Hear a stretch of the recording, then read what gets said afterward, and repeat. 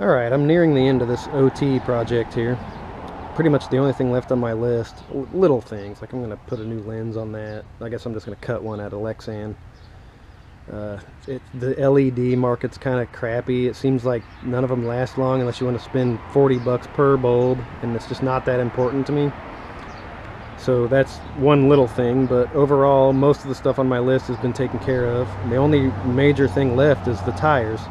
I've got the rear tires mounted and everything. That'll be really easy to put those on. But these fronts here, I'm hesitant to just slap new tires on it and go, because what I want to do is put new bearings on. And so, even though this is not the wheel that was on here, I went ahead and threw this on real quick just to show the entire process of removing one of these wheels, taking the tire off, removing the seal and the races, installing new races and bearings and seals and all that, packing the bearings, setting the preload, everything. So yeah, I'm just gonna show that whole process, I guess.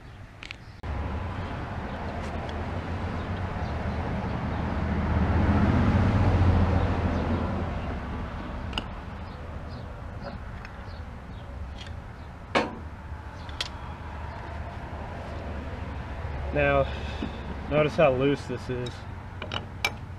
And this nut is all the way tight.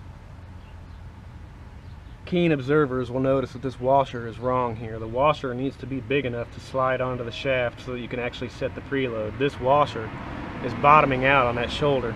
So, somebody put the wrong washer on here, which means you can't even set the preload. So.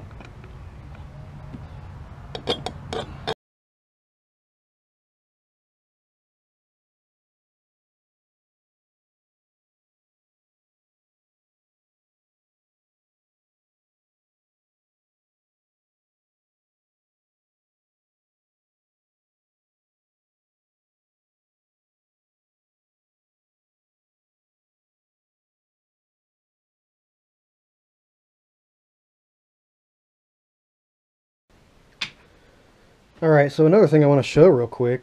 This wheel had a 16 by 6.5-8 tire on it, which is not correct. Look at the size of this rim, the width of it, compared to one of these. So, this would have had a 16 by 6.5-8, and that would have had a 16 by 7.5-8 on it. So I guess they just somehow stretched it on there. Maybe that explains why the bead had broken loose on that thing just from going flat and the weight sitting on it. I don't know. Kind of strange. But yeah, this would have been for the professional series to have the wider front wheels. So yeah. So let's get this back off of here. Two spacers. I guess, you know what we'll do? Let's put this stuff in this cap just to kind of... Oh, and I found a washer that's the right diameter. It's kind of rusty, but I don't think that matters. So we'll use that when we put it back together.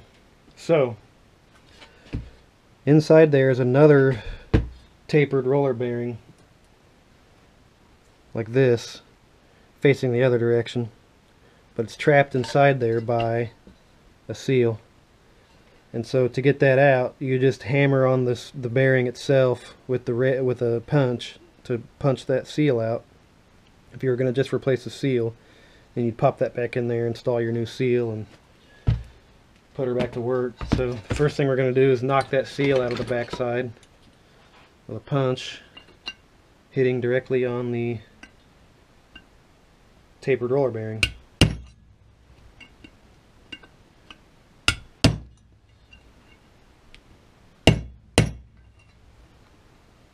Kind of sketchy, but it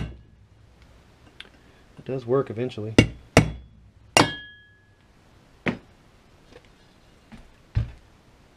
Like that.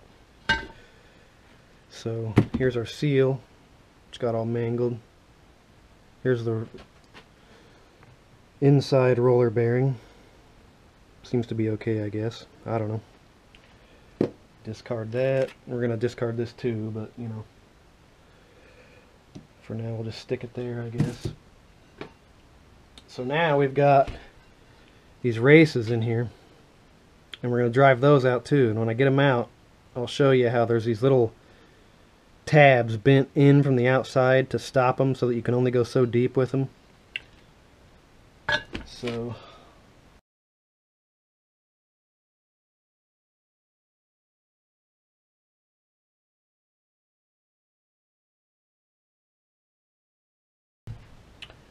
there's that one. So let's see if we can, I don't know if you're even going to be able to see those tabs inside there. They're like little bump outs. Yeah, see those little bumps right there in the reflection? Right there. So they will stop you from driving the race too deep, and then when those races stop there, they're tapered outward so that these two, however much you tighten them, sets the preload, because they're multi-directional. They take force from this direction and from that direction, thus being tapered roller bearings. So the new bearings and races are supposed to come today, supposedly. This is a Sunday. I'm not big on this Sunday delivery day thing. I mean, I guess it works out for me, but seems wrong. But anyways, when those come in, I'll show how to drive those in with this thing. I think that's I think that'll work. And then for the stem, just get you a knife from the back side and just kind of cut through it. Watch it, because it'll go after it gets past it. Once you're to that point, they pull out real easily from this side. Clean that up real good.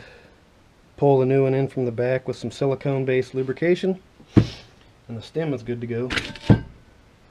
So now this thing's totally stripped, and now these.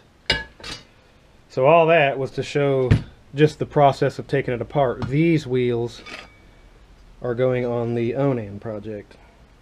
So the narrower, I've got 16 by 6.5/8 for these, brand new.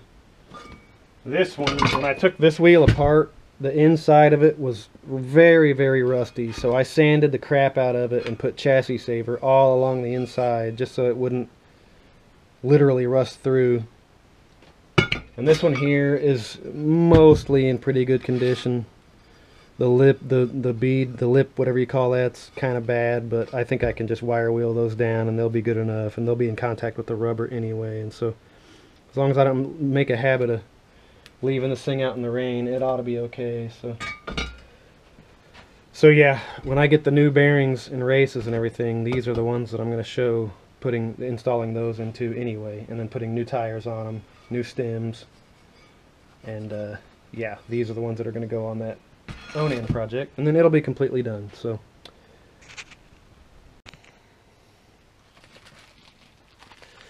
here we have the new bearings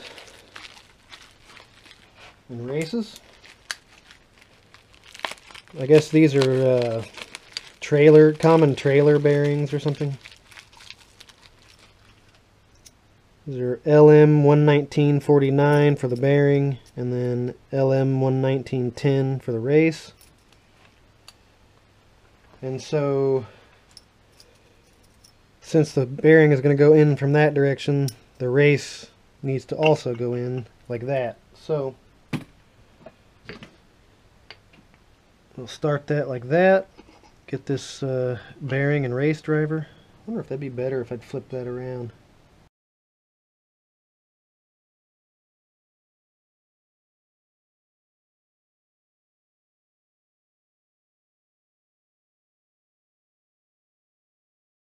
I'm just going to use it like that, I think.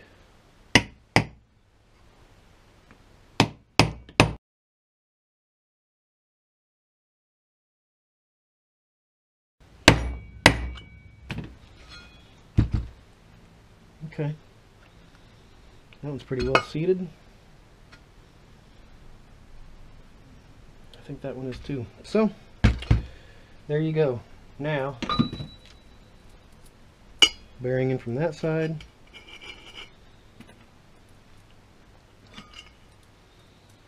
Bearing in from here.